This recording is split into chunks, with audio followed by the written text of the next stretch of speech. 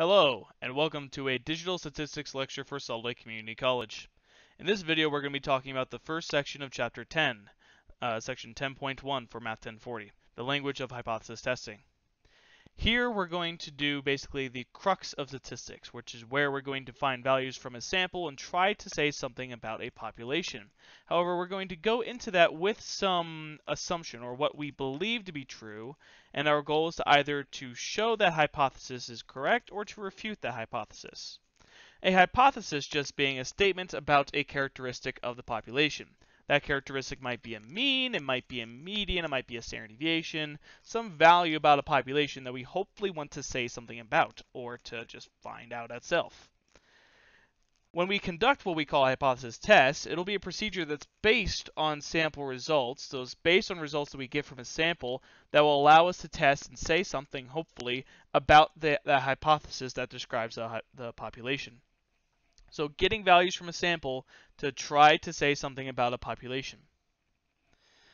As a quick example here, we have a friend of yours wants to play a simple coin flipping game. If the coin comes up heads, you win. If the coin comes up tails, your friend wins. Suppose the outcome of 5 plays is tails, tails, tails, tails, tails, tails. Or, sorry, 5 tails there. Is your friend lucky, or is your friend cheating?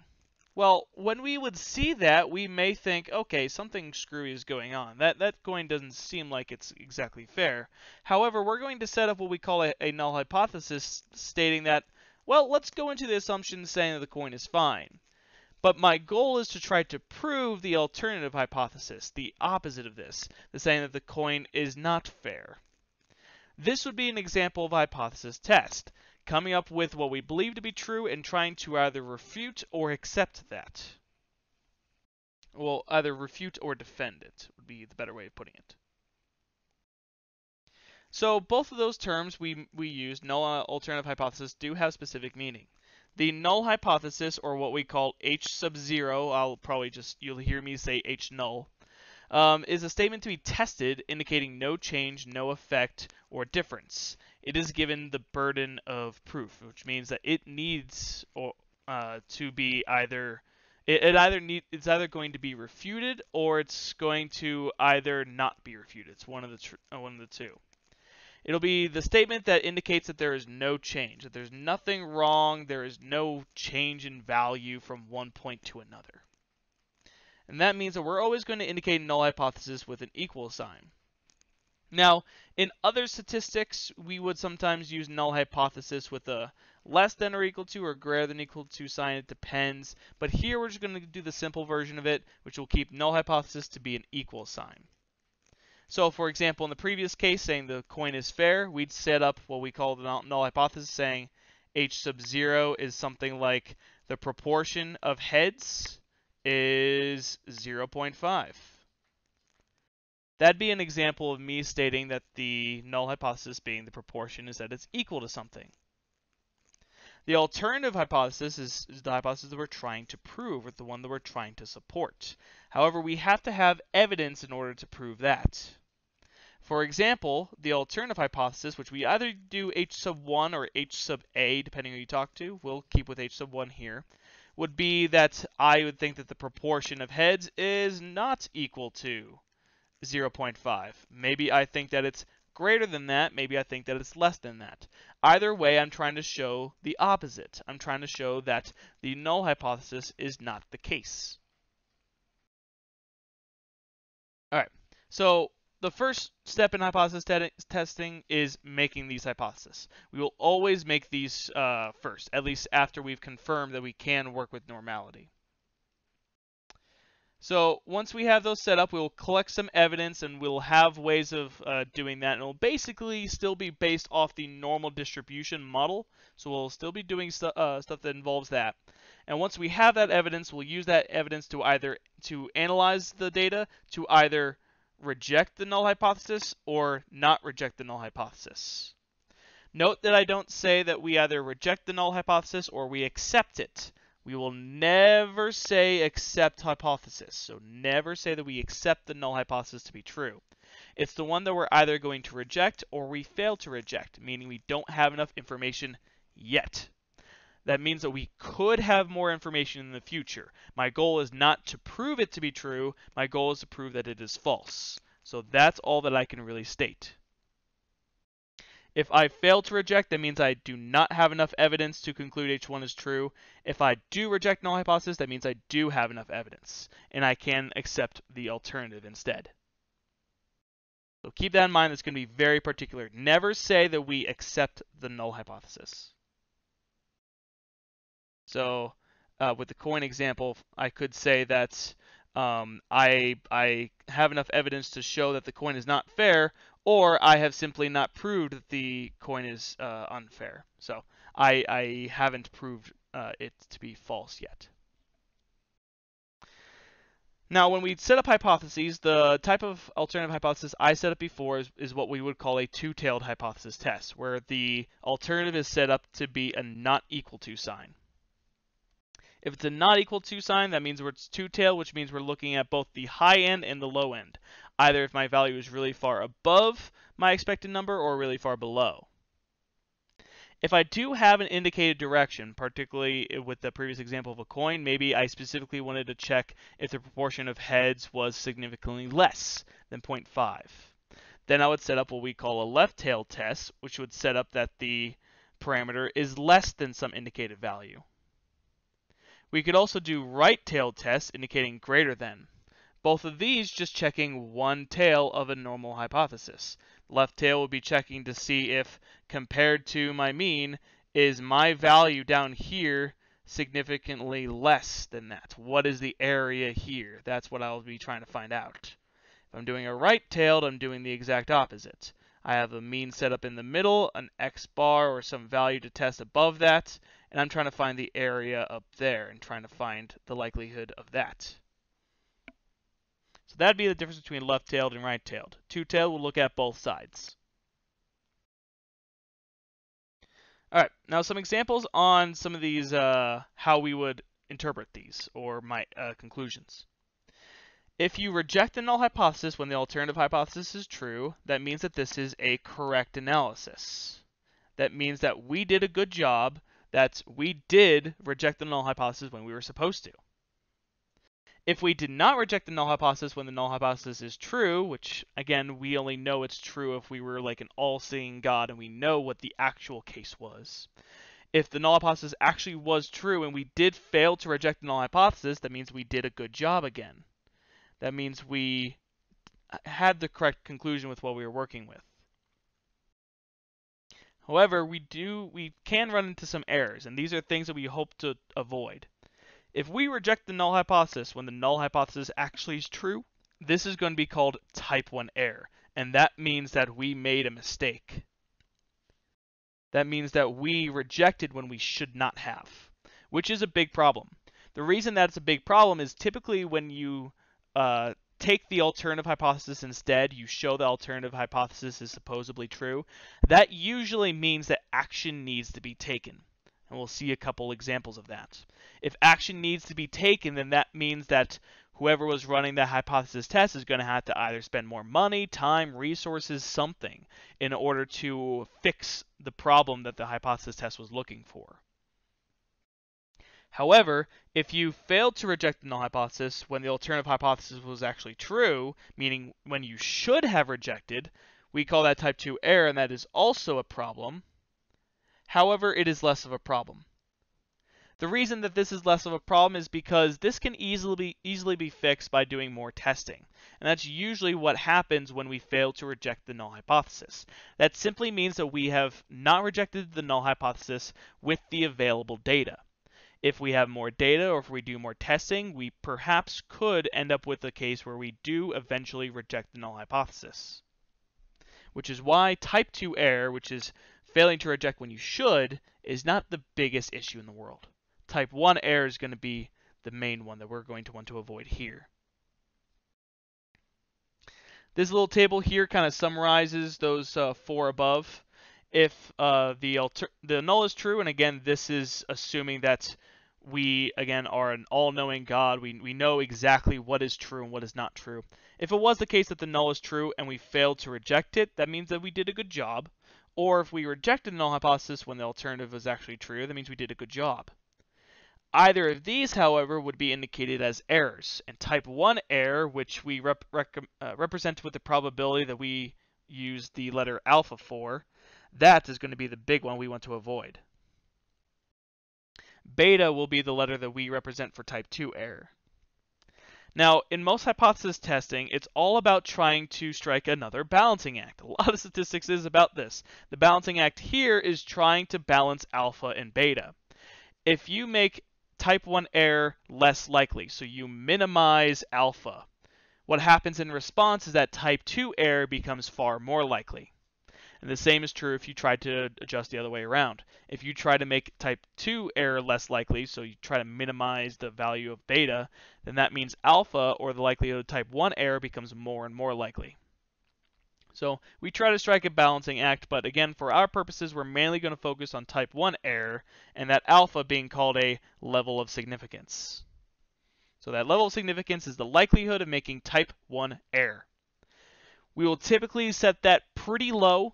A lot of times you'll see either 0.01, 0.05, or in some rare cases 0.10, indicating that we have a 1%, 5%, or 10% respectively chance of making type 1 error. Okay, so that's a bunch of background. Now let's go through a couple examples of this. According to strayed.org, 22% of married people have strayed at least once during their married lives. However, the mayor of Salt Lake City believes the proportion of married people that have strayed in Utah is lower than the national average.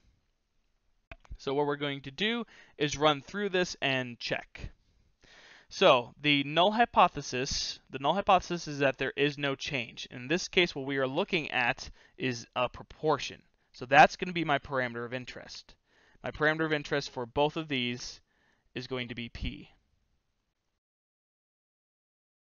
For my null hypothesis is always an equal sign, indicating that there is no change from the assumed value. That assumed value in this case being 22%, or I'll say 0.22. So the null hypothesis is saying that there is no difference between the married people in Utah than there are in the rest of the United States, or whatever this population was from. However, the mayor is trying to say that that the proportion is actually less in Utah than it is in other places. So less than 0.22. That means that since we're looking at less than, we're looking at a left-tailed test. We're looking at an instance where 0.22 being in the middle, we're trying to show that our value is significantly less than that. All right, so type 1 error. What we're going to analyze here is what type 1 error and type 2 error would mean in context. So, type 1 error. I think I'm going to type this out because I just want to make sure it's cleaner to read. Okay, so type 1 error. This would be the likelihood of rejecting the null hypothesis when we shouldn't. So this is where we believe that so we reject the null hypothesis when we shouldn't. So we believe that the proportion of married married people. We believe that the proportion of married people in Utah who have strayed is significantly less than the national average, which is what the alternative is trying to show. The alternative is trying to show that the proportion is significantly less than the national average, when actually this is not true. So that's what type 1 error would mean. Now, that's what type 1 error would mean. And notice I'm not saying that when actually the proportion is equal to 0.22, which I could, but since I'm only looking at left-tail tests, that means I'm also not really checking to see if the proportion is higher. So I simply just want to say that my conclusion was wrong. Likewise, with type 2 error, we believe that the proportion of married people in Utah who have strayed is no different than the national average, which is what the null hypothesis was saying. So this is where we fail to reject the null hypothesis when we actually should. So that's what the null hypothesis is, when actually the proportion is actually less than the national average. All right. So that would be an example of how we would try to represent type 1 and type 2 error.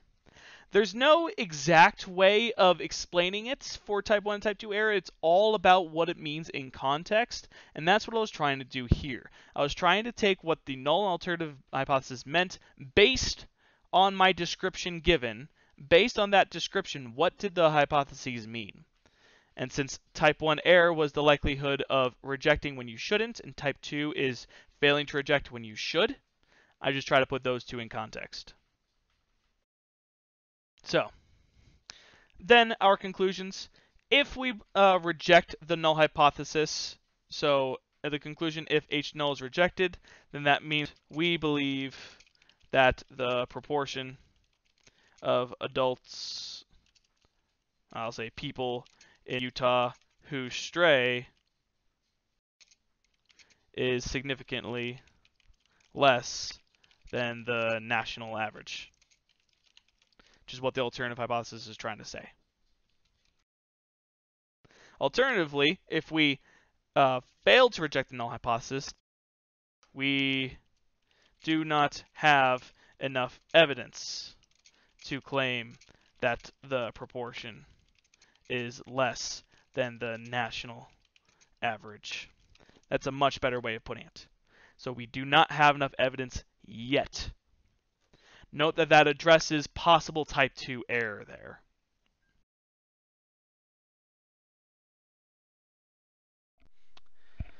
All right, so that's an example of a hypothesis test. So we got a couple more on page 3 and page 4.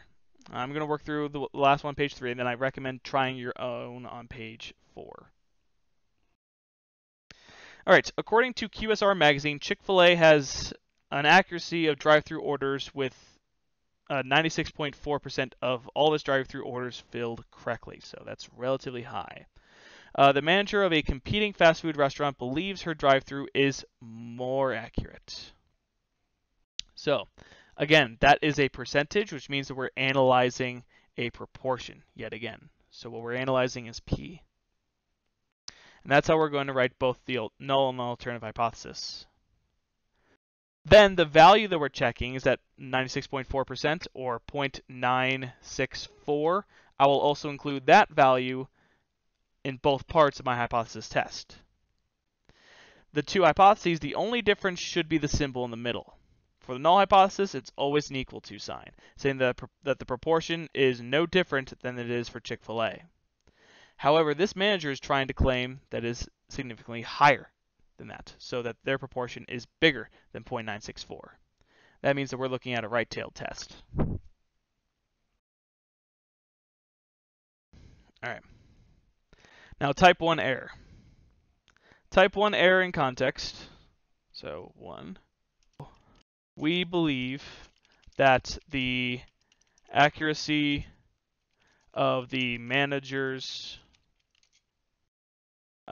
fast food restaurant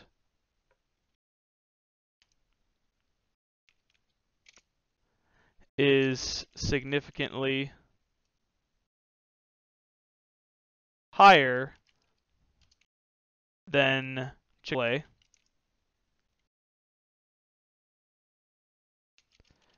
when this is not the case.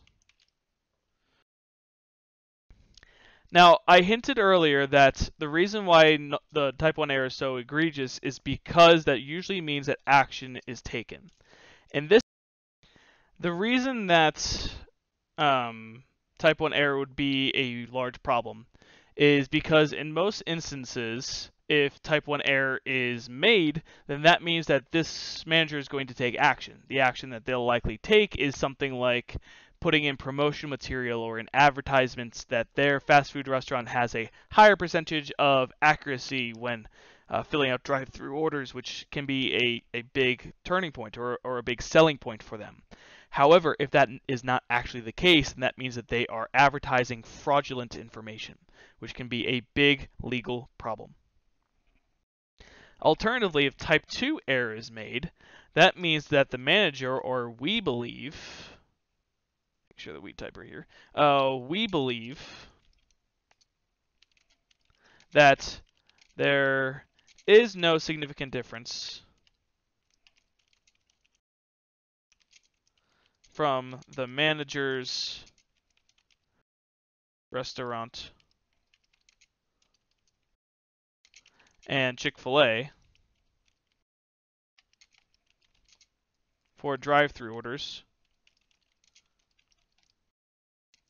when actually there is. Note that I'm not really filling that out exactly at the same time last time. That's because, again, you can interpret these in a little bit of a different way. This one is simply saying that we fail to reject when actually we should. Failing to reject implies that the alternative hypothesis seems okay, which means that we haven't shown that there is any significant difference, when actually we should have rejected and said the alternative was true instead, which is that there is a significant difference between the two. Now, if H null is not rejected, then again we're going to analyze this by saying that we do not have enough information to claim that the proportion of drive-through orders completed accurately is significantly higher than that of Chick-fil-A. Something along those lines. Notice again, I'm putting it in terms of what the alternative hypothesis is, which is that they have a higher percentage or proportion than Chick-fil-A does, but I'm making sure that we're saying that we don't have enough information yet, or we don't have enough information, because that simply means that we could in the future, maybe if we do more sampling. So that hopefully can alleviate type 2 error. Alright, so as I said, go ahead and try these, see how you do. So pause the video and try the ones on page 4, and then unpause when you're done. A can of soda is labeled as containing 12 fluid ounces. The quality control manager wants to verify that the filling machine is neither overfilling nor underfilling. So, in this case, we're looking at 12 fluid ounces. We're not looking at a proportion. We're seeing like how many of them are under or overfilling. We're just looking at what value they have. So, what value they have for filling or overfilling. So that means what we're looking for is a mean. We're going to look at the average number of fluid ounces in cans. So for both of these, we're going to look at the mean. For the null hypothesis, I'm going to claim that it is equal to 12 fluid ounces. That means that it is okay, that there's no problem with the machine. However, the quality control manager wants to make sure they're neither overfilling, so they're not wasting resources, or underfilling, which could lead to lawsuits. That means that they want to make sure that it is neither above or less than 12, so that means we're going to look at not equal to 12. That would check a two-tailed test, making sure that we're neither too high above 12 or too far below. Suppose a control manager takes 75 cans and measures the contents. The sample evidence leads, should say leads, so it should have a D in there, leads the manager to reject the null hypothesis. Write a conclusion for the hypothesis test. So if they rejected the null hypothesis, and that means that they accepted the alternative to be true. So that means that the manager believes, take away caps. The manager believes that the machine is over or underfilling the cans. So that's what the manager actually believes.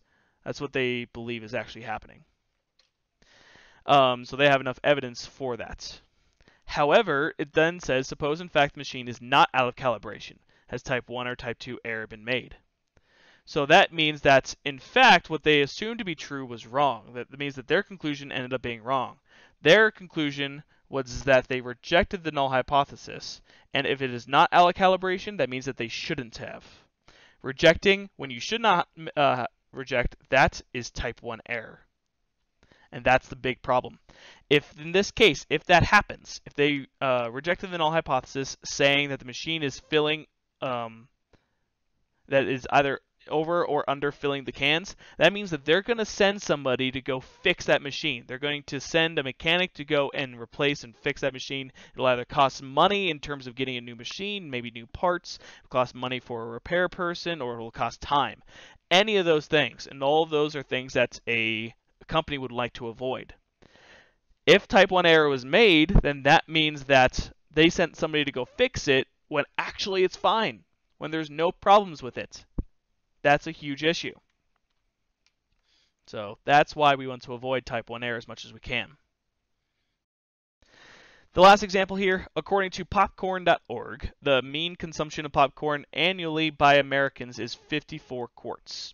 The marketing division of popcorn.org unleashes an aggressive campaign designed to get Americans to consume more popcorn.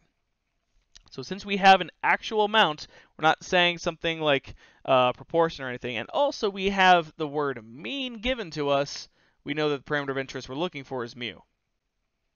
So that's going to be my parameter of interest in both these cases.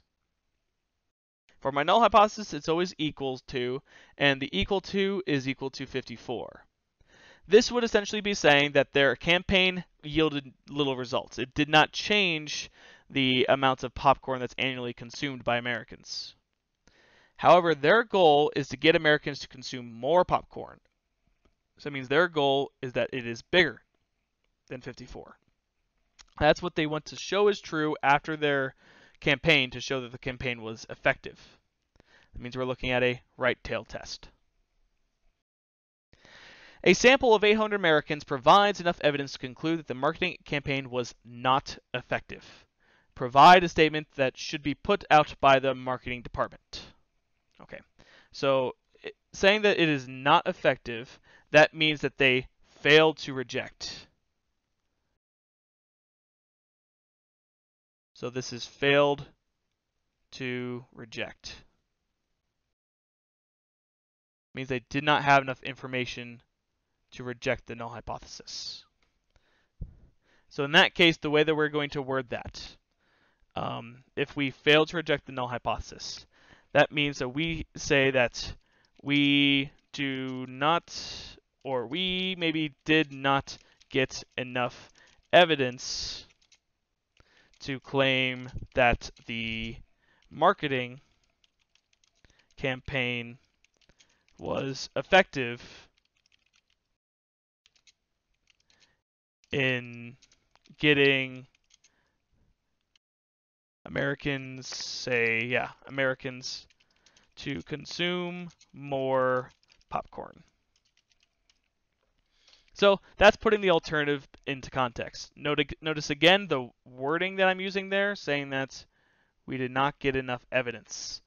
I'm using that wording very specifically, making sure that we're saying that we haven't proved this true yet. That doesn't mean that the campaign didn't do anything, it's just based on our sample results, we didn't see enough evidence yet. Or at least enough statistical significant evidence. However, it then says,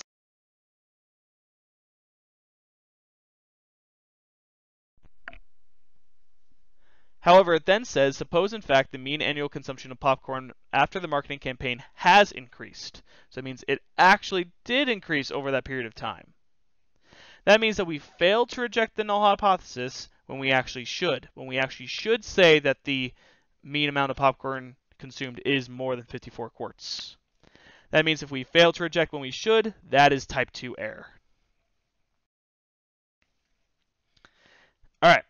So in this section 10.1, our main goal was to get you used to what hypothesis testing is, the specific wording that we use with it, before we actually go into some examples of it.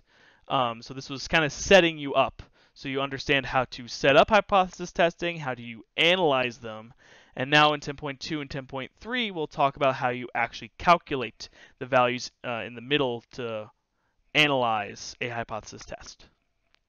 But with that said, that's everything that we have today for section 10.1. I recommend going into the homework and trying that out on your own. With that said, I hope this helped, and I hope that you have a good day.